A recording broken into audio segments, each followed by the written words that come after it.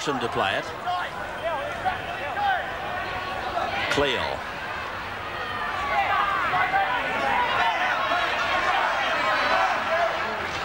Hasler. Melrose. Close. Back to Melrose. Nice piece of hands by Melrose. And tackled is Matthew Loft. He's only a 20-year-old. He's a Manly junior. And I think this is the first time, as Hasler looks to unload, I think it's the first time that Matthew Loft has run on with the Manly first grade side.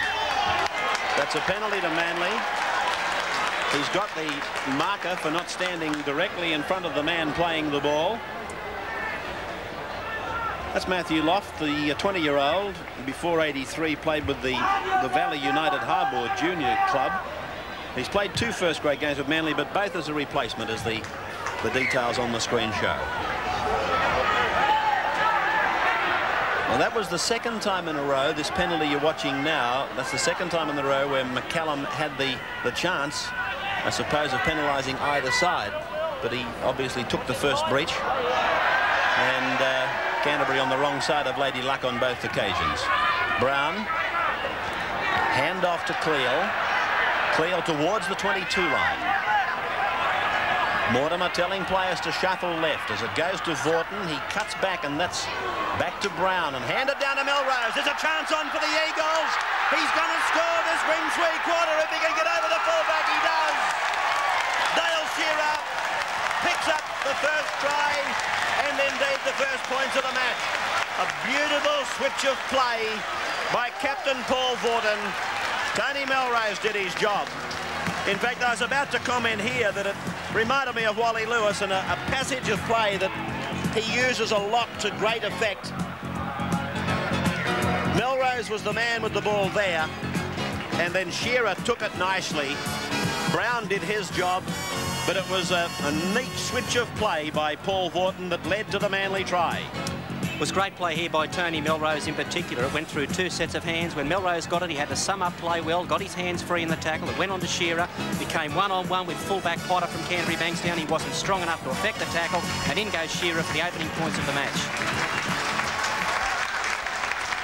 Shearer, 20 years of age, came from Serena in North Queensland, and has played twice only with the Manly club, and that try would do him the world of good, confidence-wise. So Melrose has a kick from 3 metres in, and on the Canterbury 22. 4-0 to Manly at the moment. He's hooked it badly, and so the scoreline remains. In the NEC big game, Manly 4, Canterbury yet to score. He's kicking into the breeze, and all Manly, I would think, and Coach Bob Fulton would be very happy if they can hold this 4-0 lead until half-time and come around with the breeze in the second stanza. Here's Kelly. And now Kelly is tackled again after tapping it ahead. Canterbury in a very, very dangerous position on the ground for Manly. Here's Potter. Now Farrer. Farrer stands in the tackle at close, finds Potter. Then Steve Mortimer, and he's put down over the line. In fact, the last metre of the Steve Mortimer journey was aided and abetted by the Manly tackle from young Mal Cochrane. You'll see it here. Steve Mortimer was working for this try, and the ball eventually finds its way back to him. As Potter came into the play, it went to Farrer, and this is where it starts its journey back in field and into the arms of Steve Mortimer. And then watch the tackle of Cochrane. He actually flings him over the line. He had him and let him down. 4 points all. Steve Mortimer started it all, and then he finished it. We can see here that he shuffled a lot across to his right-hand side, fired a pass out across the back line to Potter. Potter really had run into a lot of trouble, so he switched the ball quickly onto Farrer, who, as soon as he was held in the tackle, turned the pass back inside again. It missed Lamb and picked up Potter again. Potter back to Mortimer, and unfortunately for Mal Cochrane, he didn't realise how close he was to the line, and tackles you make in your own in goal don't count.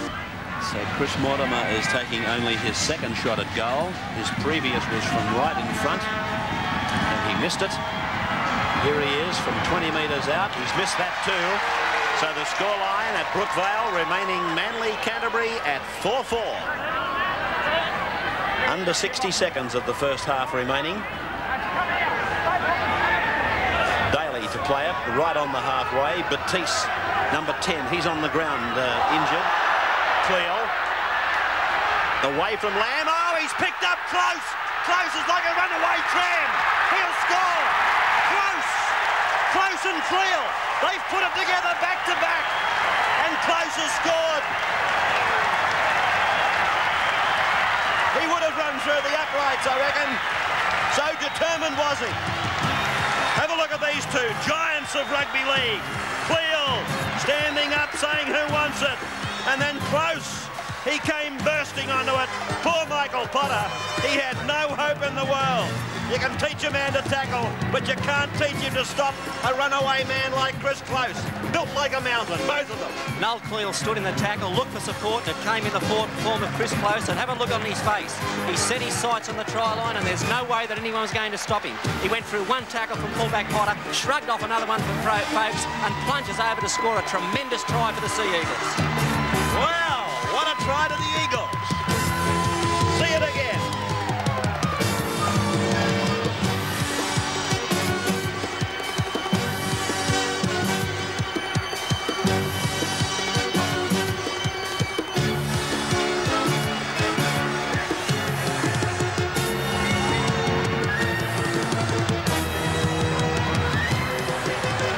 Try scorer, Christopher Close from Queensland.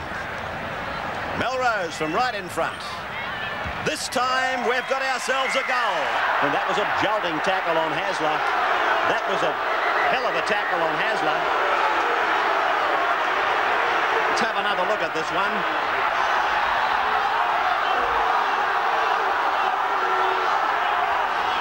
No, well, the final view of it as far as the tackle was concerned was that there was nothing illegal, but Folks has been sent off, and I'll tell you what it was not sent off. It's 10 minutes in the bin. It was for a short arm jolt, if you like, as he went down on top of the tackler. It was the very last thing that happened in the tackle. You'll see it again, and I'll pinpoint this. It's still not happening. Don't worry about this. Now watch Folks as he comes down on top of Hasler. There. That's what he went for 10 minutes for. McCabe will go on in 21. He's just had a bit of a chat to Chris Close there. In fact, Close has come off now. And Cleal's been told by McCabe to go to the centres, I'd say. There's McCabe talking to Cleal as Chris Close leaves the field. The kick by Melrose is unsuccessful. By Jove, these two kickers are having a horror day. They've only managed to kick one between them. 10-4 to Manly still.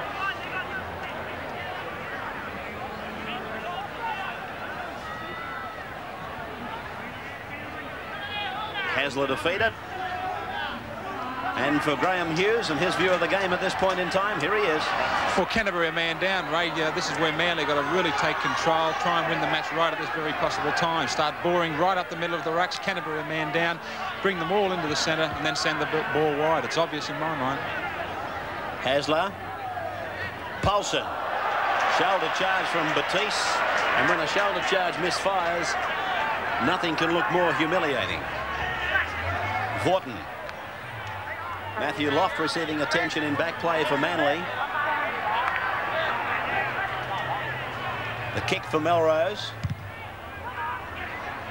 It's an area of the Canterbury game that I think highlights what I said to Graham Hughes earlier. I said they look to be loose. They don't seem to have the zip in their game that we've come accustomed to. Even a simple thing like a charge down, there doesn't seem to be any chase through. And players coming back onside. We can see that players out wide here, Peter Kelly and Terry Lamb, still aren't in an onside position. Maybe Wednesday has taken its toll on the defending premiers. Well, Peter Kelly didn't play. That's sufficient evidence for you to take the victory in this one. Here's Johnston. Tunks looks as though he might have damaged a knee or an ankle. He's gone to ground, Tunks.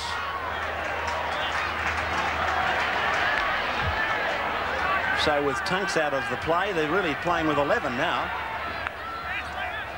through Langmack to Kelly, back to Langmack. Held by Bosted, or Matthew Loft it was. Fires it out the back door. And Chris Mortimer is almost into an opening. 5 gone, Tunks limping very badly. So it's with Lamb. He kicks looking for the line. Shearer's taking his time. Gurr's going back faster. And here's Gurr coming up with it now to the 22, where he's met and put down by Billy Johnston and Terry Lamb.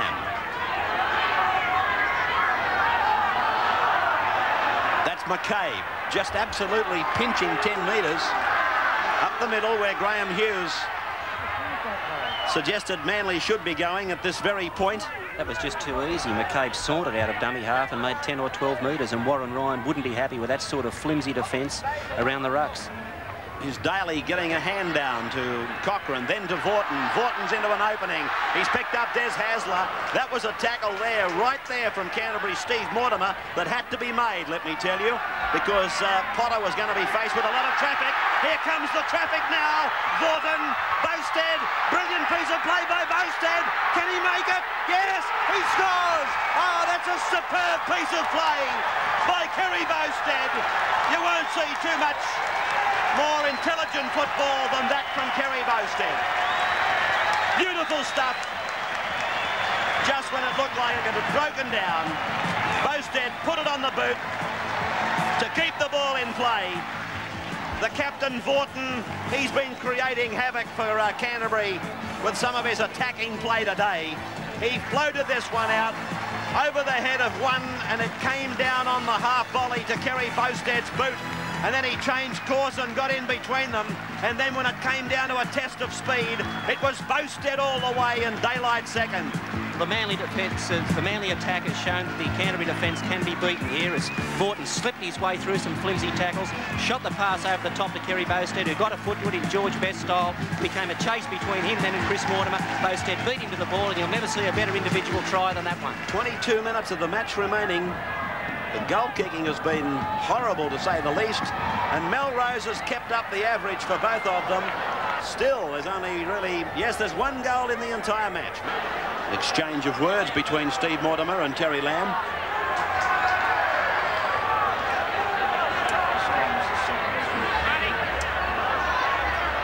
Vautin, this is Shearer.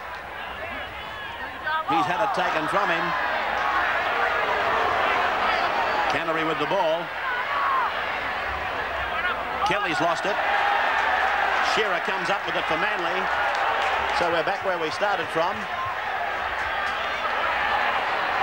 Out to Ryan, on to Melrose. Melrose pops the pass off to McCabe. He goes ahead a couple of more metres. Play 10 metres into the Canterbury half. A replacement going on for Manly, Graham? Yes, you called it only a few moments ago. Darren Rogers for Phil Daly.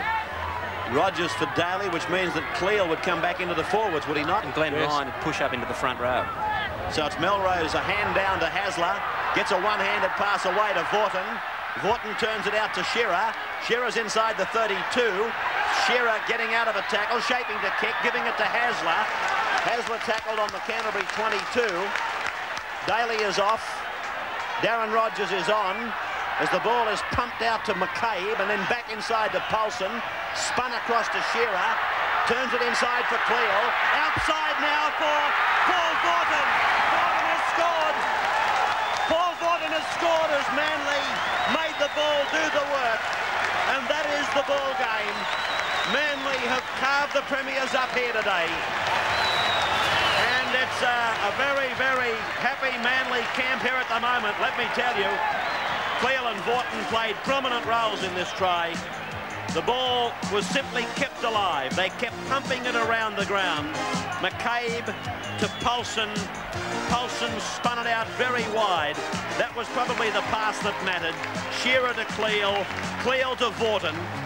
And it was Paul Vautin who has had a dominant role in this match today, scoring the try.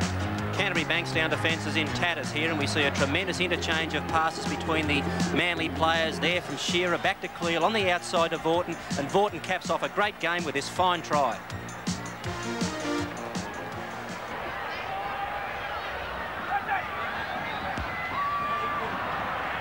kick by Melrose again is unsuccessful.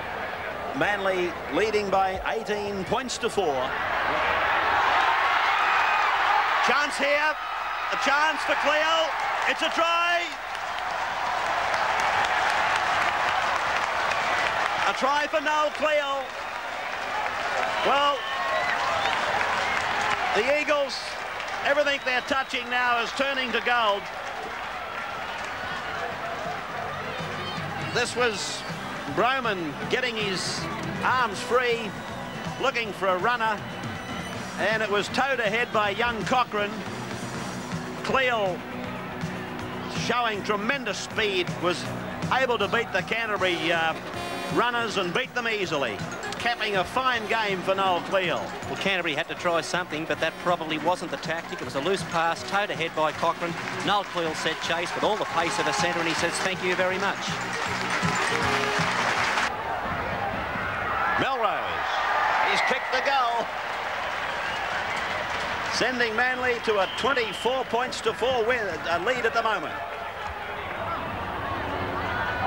Scrum win to Canterbury. Potter taken by Gurr. Well, they were not behind the last line of forwards in the scrum, and that's a penalty against Cleal. He'll put him in the bin. He has. Cleal to the sin bin for a professional foul. And an early shower.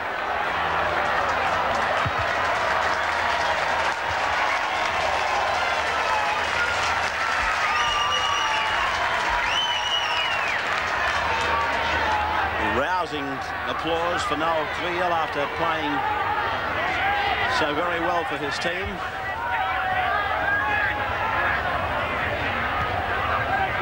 Gillespie.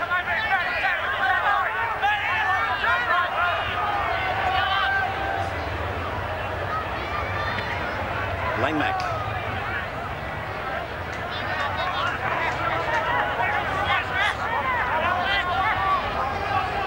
Mortimer. Broman. Cut-out pass to Farah. Put down out there by Darren Rogers. There's the siren. It's all over here at Brookvale with a shock result. I think even Manly supporters would agree. Sure, they expected to win, but not by 24 to 4. Here's the score. Shearer, Close, Bowstead, Vautin, Cleal. 5 tries for the Eagles. Melrose only kicked 2 goals. Heavens knows what the score would have been with him kicking well today. And Steve Mortimer scoring a try for Canterbury.